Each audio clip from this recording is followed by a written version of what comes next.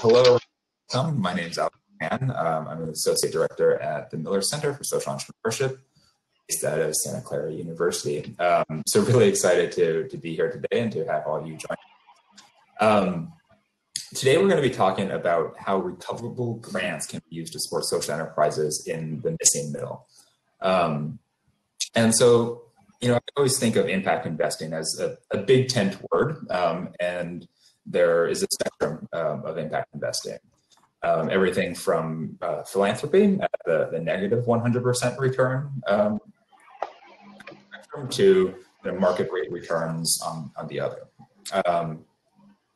And I've always felt like, over the last few years that the conversation in the impact investing field has really focused on the between market rate return and concessionary returns. So are you trying to target 20% IRR, or are you targeting something around 3 to 5% IRR?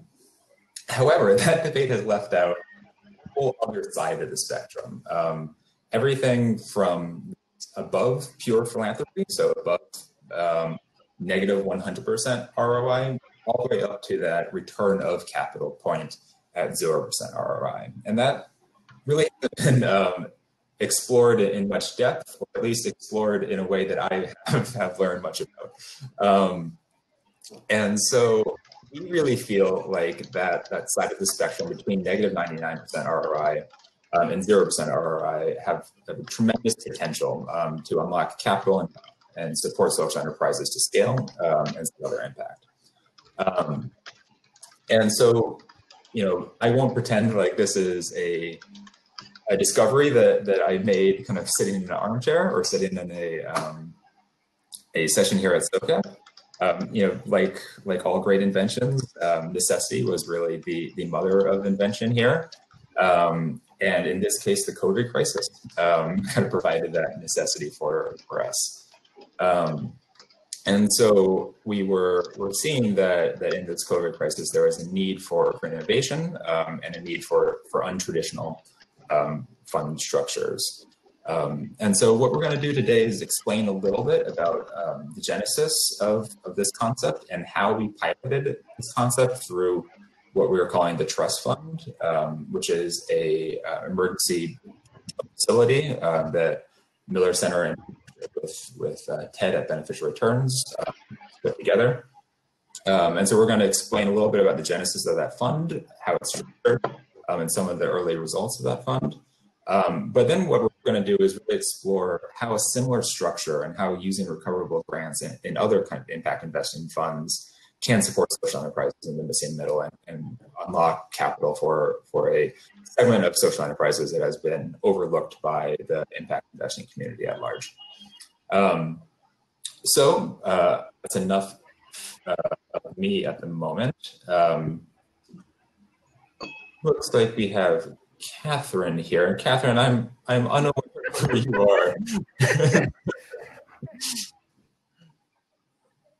If it's all right with you, Catherine, I'm going to move you back to, I don't actually know how to do that, but let's just mute you for now. But thanks for joining us. So I'm going to turn to introductions and have Ted and Manka introduce themselves. So Manka, I'm going to start with you. If you could just tell us a little bit about yourself, who you are and what you're representing, and then a little bit about your involvement with the Trust Fund as well.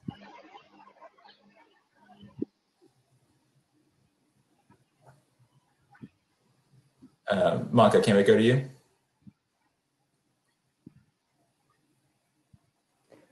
Why don't I introduce myself and then we'll go back to Manka afterwards. And Alex, you may find Ben in the participants possibly, and we'll have to figure out how to unmute him if that's the case. My name is Ted Levinson. I'm the founder and CEO of an impact investing fund called Beneficial Returns. What we do is we borrow money from family foundations, donor advised funds, and faith-based communities. We pool that money and we make long-term equipment loans to social enterprises addressing poverty in Latin America and Southeast Asia.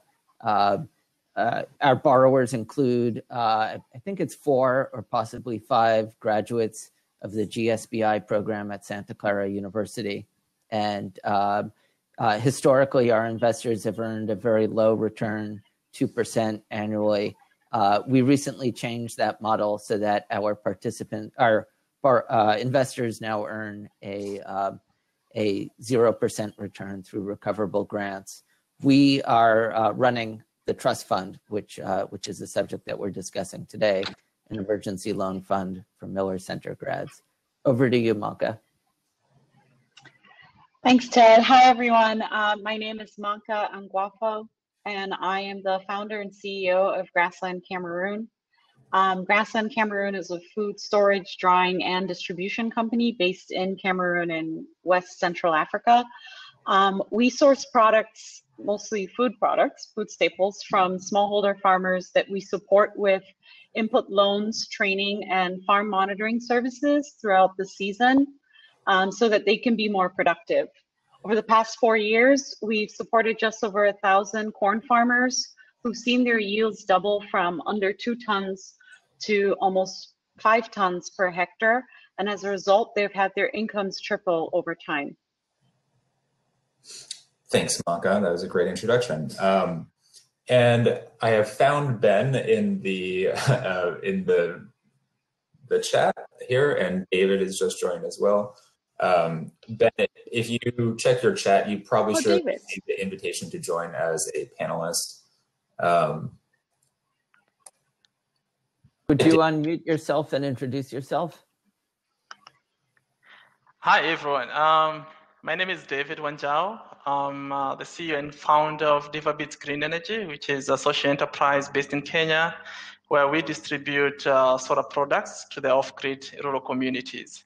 And I'm very excited about this new opportunity about recoverable grants, and I'm here to share more about the new future for addressing the missing middle gap for financing. Thank you, David. Well, great. As Ben, hopefully you can find in your chat, I just invited you to join as a panelist. So let's go ahead and get started. Manka, I want to start with you. Like I said, necessity was kind of the mother of invention here. So I'm wondering if you can tell the audience a little bit about how the COVID crisis was impacting you, and what your capital needs were at the time in order to kind of keep the impact that you were having on track.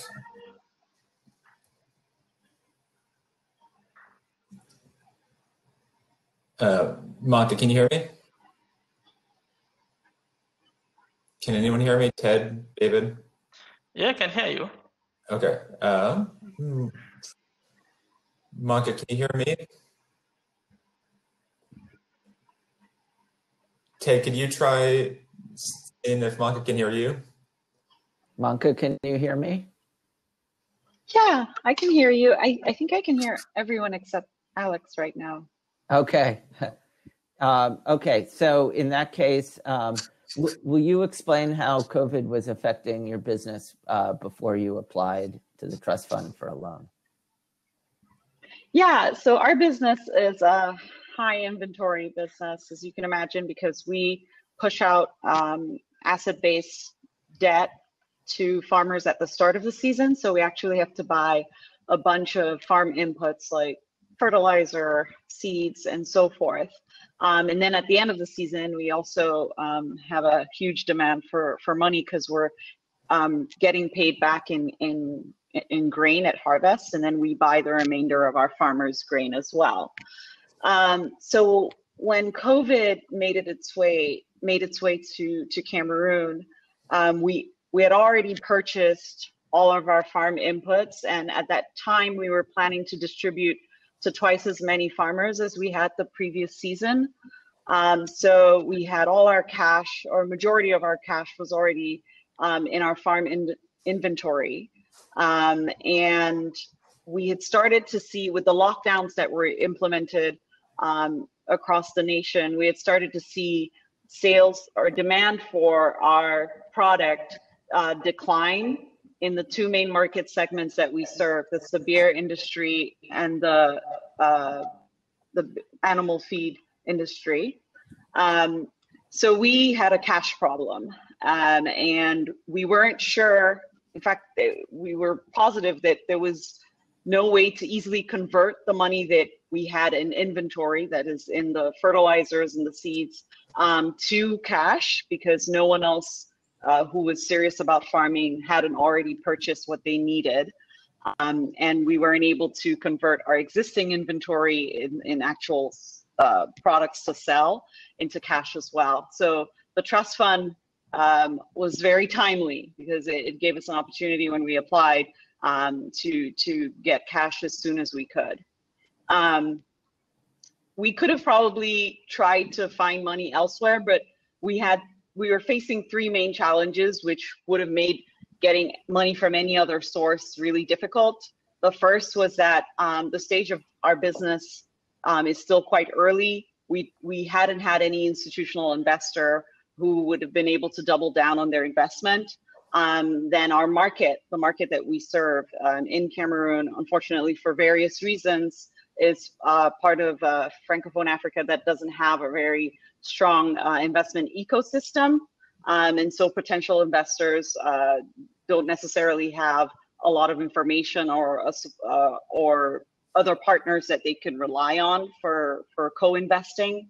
And then third, our sector, agriculture in Africa in general, is very high risk because the bulk of farming is done by smallholder farmers that are vulnerable and aren't known to respect contract agreements, and production in general, the cost of production aren't as competitive as imports. So we had these challenges as well as the very urgent need for cash. Thanks, Manka. Not sure if you can hear me, so I'm going to give you the thumbs up.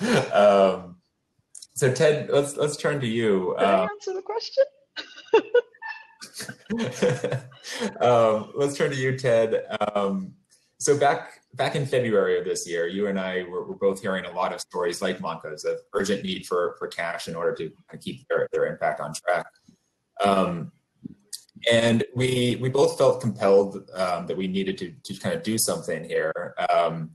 But we also knew that a traditional debt fund was going to be inappropriate to serving the needs of entrepreneurs like Manka. So I wonder if you can tell me a little bit about why innovation was necessary here, and tell us a little bit about the structure that you came up with to kind of provide capital in a crisis like this.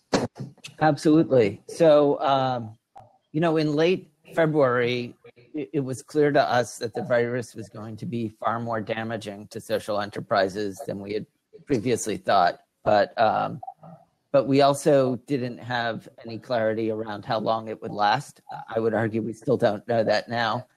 So we knew that we needed to act quickly because a lot of these social enterprises, including ones that might be as old as a decade, were really at risk of going out of business very quickly if they couldn't get access to capital. But it was also very clear to us that these were going to be very high risk loans. We were making emergency loans, actually looking for borrowers that were in trouble. We knew that these borrowers would not be able to pay a high interest rate if we were able to make a loan to them. We also knew that they would require a very generous grace period. Many of the countries where these social enterprises operate were under very serious lockdowns. And so what became clear is that there was a desperate need for capital to keep these social enterprises alive. And there's no way that it would be able to pay investors an appropriate return considering the risks they were taking. It was also clear that a company like Beneficial Returns wouldn't be able to earn even a modest amount of money for the effort involved in it. And yet simultaneously, it seemed that grants to these social enterprises weren't the solution, really for two reasons. One, it would be difficult to raise a large amount of grant money quickly. And two, it wasn't necessarily necessary. It would be possible that many of these social enterprises would recover and would be able to repay a loan. So a grant didn't seem like the right option either. That's why we partnered with Miller Center, and in a matter of just a few weeks, raised over $750,000 in the form of recoverable grants from about 10 impact investors. These impact investors use their donor-advised funds or their family foundations to make these grants. And just to give you a little background, recoverable grants have existed since the 1960s. As far as the IRS is concerned, and as far as GAAP accounting is concerned, these are grants. Every donor-advised fund sponsor in America, Fidelity Charitable, Schwab Charitable, Vanguard, Silicon Valley Community Foundation, they all are experienced making recoverable grants. And it's money out of the donor's account, treated just like a grant, counting towards the 5% distribution if you're a family foundation, not to get too technical. And in the event that that money is repaid, it returns to the corpus of the foundation or the donor advised fund and needs to be given out in the following year. And so by bringing in money in the form of recoverable grants, we were able to offer very low cost capital to our borrowers, 2% annual interest rate with a 6-month payment holiday, because our investors, through their recoverable grants, were the ones that are ultimately taking the risk of default. So since we started, we've made loans to 11 borrowers totaling a little over $800,000. We were able to lend more money than we raised because one of our borrowers has already repaid us, permitting us to recycle that capital. And by working very closely with Miller Center and its network of mentors, we were able to very quickly approve transactions and get money out of the door. There was a while there where we were approving and funding one transaction per week. That pace has slowed down a little bit, and we have enough capital to make one last loan.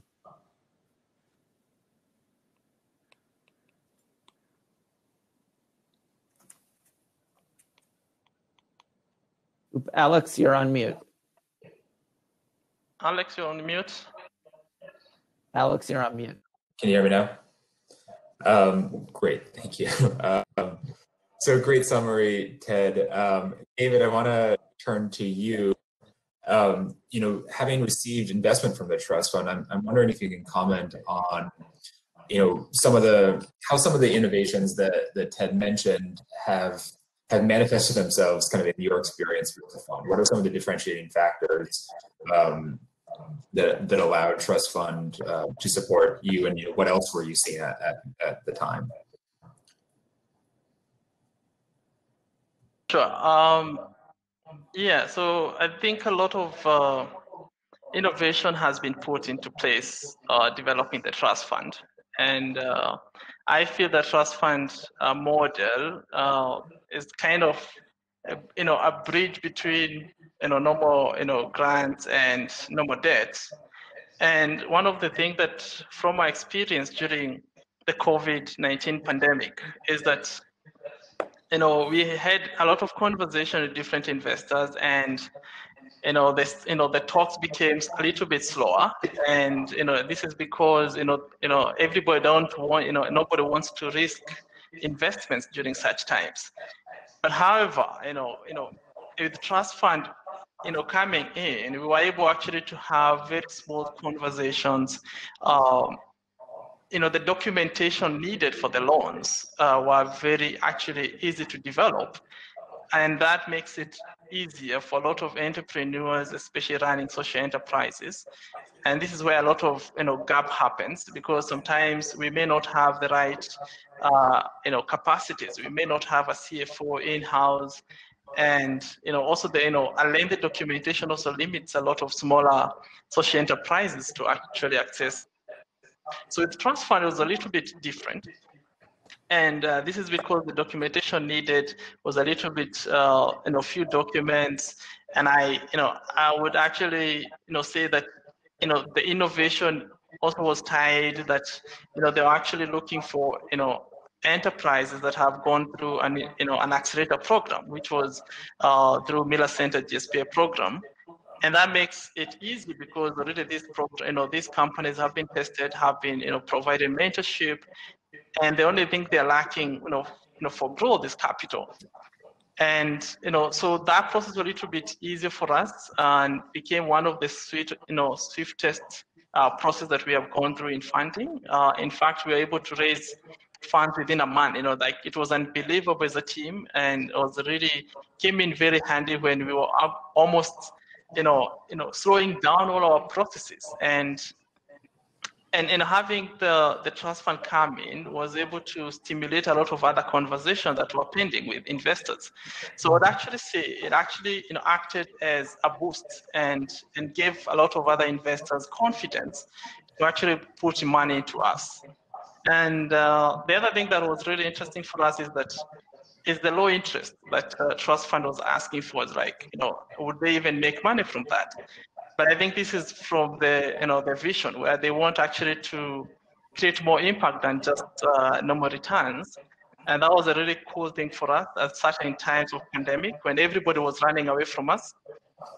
And through the trust fund investments, we have been able to actually stay afloat during that period for 2 months, and that allowed more investment to actually have time to come in.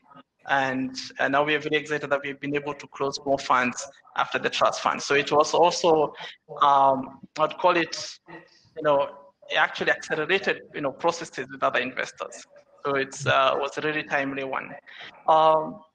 And then the other thing is that it's very odd when, a lot of investors are looking for what we call unicorn businesses, models, businesses that can actually scale up in several countries.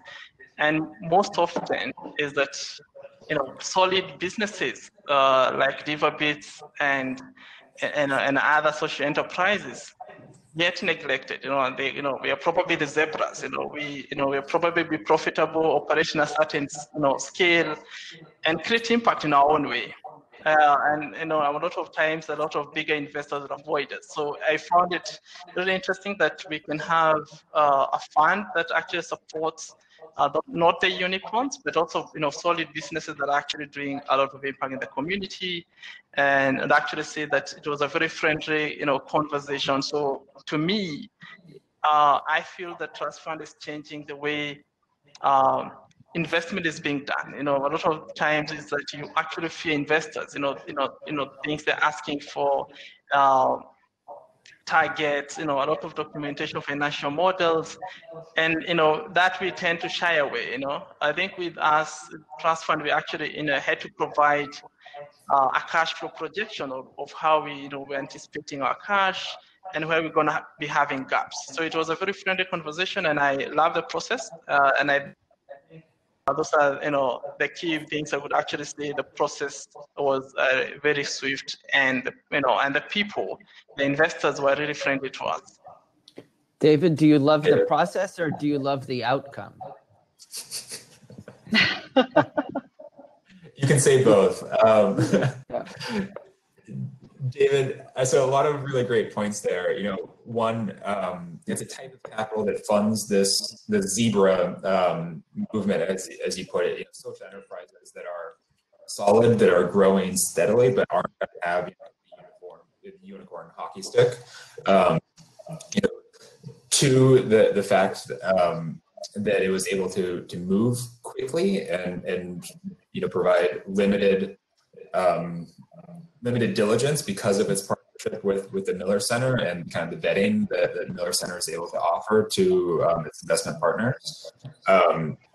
And three, the beneficial terms of the loan also allowed you to get leverage and signal to other investors that you were a kind of a worthwhile cause supporting, and so the trust fund's investment was able to create leverage by catalyzing other investors as well.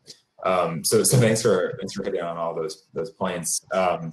Ben, I want to turn to you, and Ben, welcome. Sorry we had some difficulty getting you in this morning. So for everyone's edification, Ben is a mentor with the Miller Center and also one of the the funders of, or the investors into the trust fund. And so, you know, everything we've been talking about so far, Ben, makes a lot of sense from the entrepreneur's perspective, right? So, of course, you know, low rates and moving quickly is good for them. But, you know, why would any investor in their right mind want to put money into a fund that is promising them a negative return? And so I guess my question to you is, one, are you in your right mind? But then two, you know, what aspect of your kind of investment portfolio did this represent, and why did you decide to make an investment into trust? Yeah, and thank you, Alex. And first, can you hear me okay? Yeah. Okay. Well, let me give a little bit of background on myself just to set some context for the answer to that question, Alex. So I spent my career in the 1990s, I was an advisor working with companies at an investment bank, working with entrepreneurial companies, helping them grow and access capital and do mergers and acquisitions. So I was an advisor in the fundraising process. And then in around 2002, for about 14 years, I became a principal investor. So I worked at a private equity firm. I was a partner helping invest in entrepreneurial companies that are trying to grow and build their business. And I did that for about a dozen years. And then I switched to just managing with my family office and set up a foundation and focus a little more on philanthropy and my own private investing. So I retired about 6 years ago from the private equity business. So my whole career was around profit seeking and investing. And then as I retired, I shifted towards the philanthropic side. And when you think about the answer to your question, Alex, why this type of investing or vehicle and what the trust fund is doing, as Ted described it, is so compelling, is anyone who's interested in having an impact with whether if they're a foundation or a private investor, they're going to look at social entrepreneurship. If they're interested in supporting social entrepreneurs, they're going to be somewhere on the spectrum, right? They're going to be the far left, I'll say, of the spectrum. It might be someone who's purely seeking market rate returns with their capital, but wants to have an impact, so they're going to focus the capital on social entrepreneurs and businesses that can have an impact and be self-sustaining, but earn a market return. At the other end of the spectrum might be a pure grant, a philanthropic organization, a foundation, or a high net worth individual who wants to support social entrepreneurs with the idea that it's a grant and there's nothing coming back you're giving. And so on that end of the spectrum, you've got maximum impact and no return. On the other end, you've got a market return and you want to have some impact. What the trust fund and this type of investing allows is for both of those, anyone on either end or anywhere on that spectrum, to improve impact. And so the ability to commit a dollar to a social entrepreneur and know that you're going to get something back, 94 cents, 80 cents, 60 cents, depending on the success ultimately of the entrepreneurs and the orientation of the fund. But let's say you get 80 cents back over a period of a few years. It's a money losing event. But then you reinvest that 80 cents and you get 80% of that back. So you get 64 cents back. And you keep doing that. Over 10 years, your dollar will have had twice as much impact because it will have been used by multiple social entrepreneurs. And it will have, so you can take, if I'm in a mode of granting to have an impact, I can actually increase my impact through a trust fund by getting leverage on the dollar, allowing the dollar to be reinvested in multiple entrepreneurs over time. So with a finite amount or limited amount of foundation capital, I can actually double or triple the impact depending on what the return over time. So that's interesting to someone who's got an impact orientation and foundation as an alternative to a grant because it can have bigger impact. For someone who has a market rate of return goal, it actually allows them to, if you think about the world of social entrepreneurs, which is large, the portion that actually will earn a market rate of return acceptable to someone who's used to venture investing or growth equity investing is going to be a small part of the universe. And they're going to have a limited amount of impact with that part of the universe. For that person, they're able to move a little bit towards higher impact and take, if they're willing to give up some of that return and move towards the grant side, but with knowing that they're not going to that their capital is not going to, is not being used entirely in the first social entrepreneur. So they're also able to move towards a higher impact. So for both either end of the spectrum, on the one hand, you're able to put your dollars to work at a higher, with a multiplier effect that is interesting as a way to have more impact, to touch more entrepreneurs. That's one aspect. The other aspect is it allows you to think about a broader risk profile. So to impact a broader set of social entrepreneurs with a broader set of business profiles and market risk profiles, because you're not governed by the same risk requirements you would have if you were seeking a market return. So you can broaden your risk profile and have bigger impact. And then especially, as we've heard on the call today, in moments of crisis, that broadening of impact, it's nice in a normal environment to be able to have impact on a broader set of entrepreneurs solving a broader set of problems, because your risk profile is not, you're able to take more risk than someone seeking a market return. In a moment of crisis or period of crisis, it actually allows that reduced risk profile, allows you to have more impact on entrepreneurs in a much lower friction, higher velocity way than you could if you were absolutely trying to go through trying to earn a market return and do the full market due diligence and really make sure you're trying to preserve or eliminate any risk of a loss of capital. So for an investor or for a philanthropist, it just allows you to do more, have more impact, and make your dollars work, have a bigger dollar impact, but also serve a broader set of the social entrepreneur community. Does that make sense? Absolutely. Well, it does to me. Hopefully it makes sense to maybe it would be helpful for our participants for me to share very briefly the economics for investors and the economics for the borrowers, and then also answer some of the chat questions. So our borrowers receive, all of them receive loans at a 2% interest rate. They all have 6 months of grace period with no payments, and then we expect them to repay the loan over the following 18 months. So at the end of the term, they've repaid us in full at 2%. Our investors, on the other hand, are participating knowing that they're not going to make any money, and in fact, knowing that they're going to lose at least a little money. So Beneficial Returns charges an annual 2% management fee over a 3-year period. So best case scenario, all of the borrowers repay and our investors wind up losing 6%, which, by the way, not so shabby if you can make a grant that only amounts to 6% and manage to keep a lot of social enterprises alive. It's an incredibly efficient form of grant making. In the event that we do experience any loan losses, and considering the types of loans we're making and the environment that we're making, we do expect that will happen. Somebody's going to go out of business. In that case, all of our investors will share pro rata in the losses. So to take an extreme example, and Ben, I promise you this isn't going to happen, but if nobody pays us back, then our investors lose all of their money. But we expect that the vast majority of the loans that we made will be paid back in full, and consequently, we expect to be returning almost all of the money to our investors.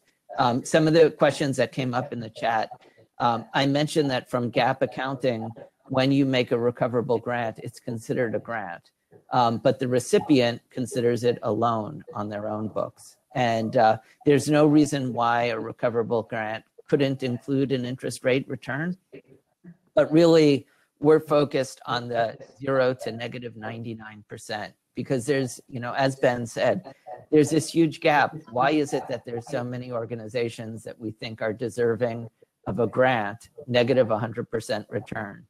And yet we don't look at anything between 0 and negative 99, and then we just start looking into the positive column again. And there's so many things that we could accomplish if impact investors would open their minds to this idea of earning less than 0%. So many great organizations like Manka's and David's could be supported during emergency moments, and smaller, younger, riskier social enterprises could be supported during normal times. So there's a huge, huge opportunity here to use recoverable grants for impact investors. And I want to remind everyone, a successful impact investment, or really a successful investment, is not one that returns a high financial return. It's one that meets your expectations, whatever those might be. And so we're very fortunate that we found impact investors who their expectations are fast loans with deep impact to game-changing social enterprises and getting most of their money back. And so since we were able to find investors with that risk appetite and return appetite, we were able to make the trust fund work. And there's no way we could have done what we did otherwise. So thanks, Ted, and thanks for hitting, I think, a lot of the questions that came in the chat. I think that's a good segue to, what is next for, either the trust fund as a fund itself, or in your opinion, the future of kind of recoverable grants in the impact investing space? What kind of market segment does this represent? Well, I'll tell you what we're doing. So we have used the same model to launch what's called the Reciprocity Fund, which is a fund making loans to social enterprises serving indigenous communities in Latin America and Southeast Asia, an inherently high risk, low dollar, difficult to identify and lend to market. We are deep in discussions about launching Trust Fund 2.0, which will move us from an emergency loan fund to recovery grants. And this is how Beneficial Returns itself raises money from our investor community. I think there's so much opportunity. I could see this being applied to social enterprises serving refugees, which oftentimes are small and risky organizations. I could see this going into very challenging geographies. I would say Nicaragua and maybe the DRC today. There's just tremendous opportunity to be using this model to make loans to social enterprises where it's just not reasonable to expect a financial return to the investors, or more importantly, where if you wanted to earn a financial return, you would have to avoid working with some of the most promising and exciting and interesting and high impact social enterprises. Investors really have great control over the outcomes that they seek, right? If people are looking for market rate returns, guess what? You're going to get the market that we already have. Social enterprises are about moving the market and using business to make things happen that otherwise wouldn't happen. And we need impact investors to adopt that same mentality and to use finance to make things happen that otherwise wouldn't happen. Thanks, Ted. And so, Manka, I want to turn to you from your kind of experience as one of these social entrepreneurs. How would more funding, like trust fund, but impact investing supported by recoverable grants, what would that enable for you? And how does that compare to what you're currently seeing in the ecosystem? Yeah, first of all, what the Trust Fund has done this year is incredible. I know that I had accidentally muted you before, Alex, so I probably didn't hear what you said. I'm sorry about that.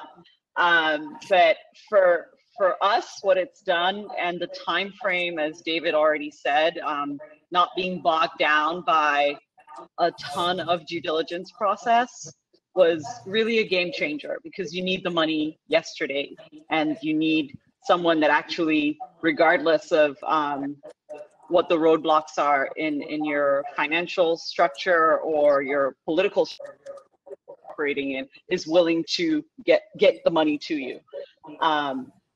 So I'm looking forward to more of these sort of financing mechanisms. I think that for us, the Trust Fund has probably been the first fund that has invested in us from the US. Or no, they co-invested with someone else. But there are very few funds in our space completely outside of INP because of the historical ties that Francophone Africa has with France, and also just the levels of red tape that exist in the market that we're in. So I'm hoping that as more models emerge, more innovative models and recoverable grant models emerge, we can actually benefit from that and scale our business to, 5,000 farmers processing more grain in our post-harvest conditioning facility, and hopefully scale beyond this country. So it's really been a huge breath of fresh air, and also a good signal, because thanks to what Truss Fund did with us, now we're having conversations with INP, because as David said, a lot of investors are always going to be reluctant to be the first one to come in, and since there's so few in our space, Truss Fund has really unlocked a lot of other people to come in to give us a seat at the table. Thanks, Manka. And Ted, I actually want to see if you can expound upon a point that Manka made there. Why have you been able to make loans in, Cameroon from your desk in Portland? How did the relationship, I guess, with Miller Center enable some of that speed of diligence?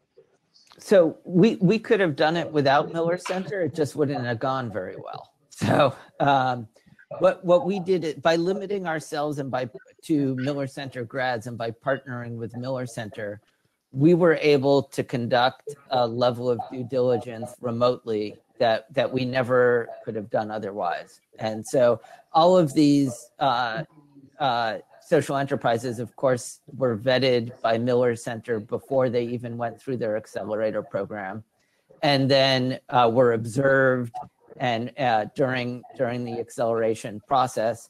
And Miller Centers continued to follow up with these social enterprises afterwards. So they had a great deal of insight into which ones were the winners, which ones were maybe less so, which ones were the jokers. And so it was extremely valuable for us to be able to reach out to the Miller Center staff, and especially the mentors, to get their insight into the business model, into the entrepreneurs themselves, into what some businesses were lacking, and to identify potential risks. And that helped us make certainly quick decisions. And I also think that helped us make strong decisions. We'll find out soon as our borrowers are obliged to start repaying us. But that insight that we had is something rare for an impact investor to have access to. And I don't think we could have ever made these loans in a responsible way without having that network that we could tap. Thanks, Ted. David, I want to go to you too. Can you comment on what greater prevalence of this type of financial instrument would enable for you, and how this differs from your previous experience? Yeah, sure. In our line of business in solar distribution, we're using one special technology or innovation, which is called pay-as-you-go.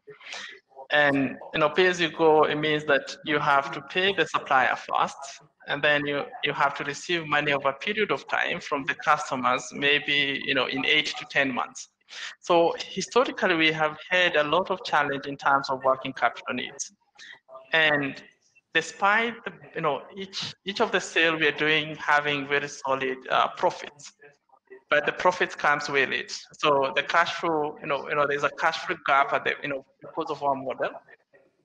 And it has been very hard, especially at our youthfulness or very early stage as an organization, to actually be able to acquire serious debt. Most of the people would actually need us to have certain collaterals, and we didn't have collaterals. We didn't have, and especially it is even worse. If you're actually dealing with Kenyan investors or even banks, because they actually need a land title deed, so it's really hard to actually, even when you have a solid business, to actually scale up that model. So with the availability of recoverable grants, it actually opens up so much potential in our business. We're able to actually, be able to have sufficient working capital to, to address that gap between our payables and receivables. And that means we can be able to actually scale our businesses, faster, and be able to maybe open, new networks in different areas of distribution. So, we can actually be able to, go from where we actually currently at 16,000 rural households with solar products through our work, to even probably reaching 100,000 rural households in the next 3 years. So a recoverable grant will actually not only,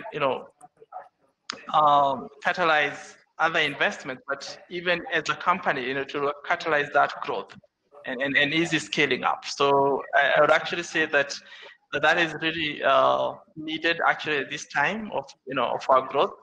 And it's actually a little bit easier, despite the collateral, but it's the flexibility of terms, like the 18 months of repayment, and totals up to around 24 months. So with the majority of our products, we actually expect the customer to have paid within 8 to 10 months. So that allows us to have cash to actually even buy more products. So yeah, we need these recoverable grants, and this can actually help us scale up even in the most marginalized counties, because now we are more de-risked, and there's a factor of de-risking. Thanks, David. Really great points. Ben, I want to go to you. What do you think remains to be done and in order to, I guess, popularize recoverable grants into impact funds like Truss Fund? How can this become a bigger thing in your mind? Yeah, I think a lot of that is just communication and getting the story out there. It's really important to have organizations like TEDS that can be the facilitator and manager of this for a foundation or a private investor who's looking at social impact. So a credible, qualified organization that is the intermediary with the social entrepreneurs and has trust. But I think a lot of it's getting the story out there. There've been a fair amount of chat here around, or some really good points made on the chat side around, the value to an entrepreneur or the value to even a philanthropist or investor of a recoverable grant versus a straight grant versus a loan, or we didn't talk about equity. For an investor, it's nice to have this in the toolkit. It is, if you have two social entrepreneurs with the same level of social impact in your mind, then the recoverable grant is better than a straight grant for you as an investor, because you can multiply, you can get the multiplier effect. You may have two social entrepreneurs, one that is, you think, super high impact, and one that's a little less impact, and you have limited money. You might want to do just a straight grant to the super high impact, because that's what they are doing is so compelling to you as a philanthropist. So it's really valuable, I think, for people who care about supporting social entrepreneurs to have it in the toolkit as one option, for different situations. Another point was just made, for an entrepreneur, they might prefer the recoverable grant because it helps build a credit history and has other value. So there's a lot of reasons that for someone with I have a foundation that's where this support comes from for me, to have it in the toolkit. So for across a range of circumstances or a range of giving or financial support, you can pull it out. To make that effective and to get more people interested in using that in the toolkit, articulating the value proposition and how it fits in that toolkit is valuable. And so the work that TED does in getting out and seeing foundations and philanthropists is really important. I think having the Miller Center or other organizations that have that level of credibility and that profile globally is super compelling and makes it easier for a philanthropist to get involved in thinking about this this type of security and where it fits in their overall profile of supporting social entrepreneurs. So for me, it's a lot of communication and strong execution. I think the more proof points, the entrepreneurs we have here and more broadly that the Truss Fund is working on impacting, the more we can create case studies and show philanthropists and foundations how this works and how effective it is, and where it will fit in their toolkit, when it's better for the entrepreneur, when it's not, when it's better for them, given their budgetary constraints as a foundation or private philanthropist or investor. So a lot of it's communication and demonstrating proof points. That's great, Ben. Thank you. There's a really excellent discussion going on in the chat, and I hope you all have been following along. I want to, in the time that we have left, hit on some of the key points here. So, Ted, I wanted to, can you explain the difference here between how we're funding this with recoverable grants as opposed to loans and then writing off those loans? And in that, potentially you can also comment on the use of loan guarantees in the capital stack as well. Sure.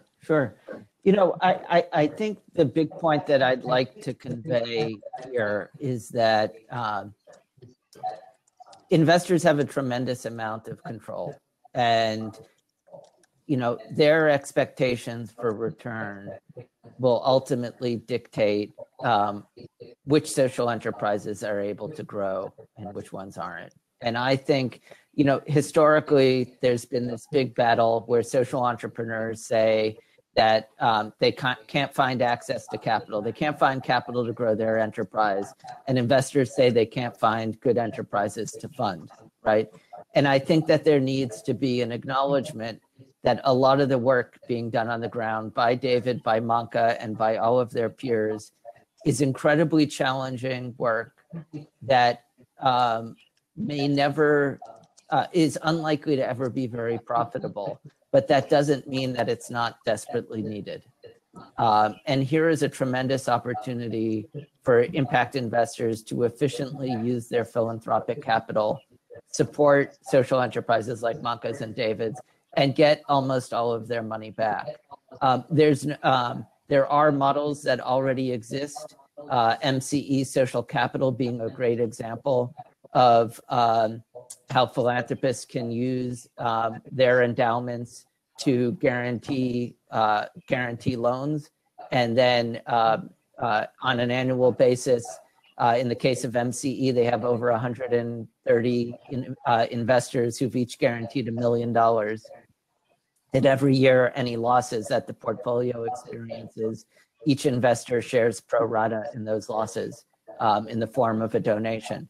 So that's a powerful way that you can use philanthropy as first loss guarantees, but also to spread the loss, just as we've done with the Truss Fund. If a single loan of ours winds up paying zero back to us and all the other borrowers pay in full, our investors will each receive over 85% of their money back. And so for a very small check, we will have made loans, over $800,000 in loans to social enterprises, keeping most of them open. And that's a key point for people to think about.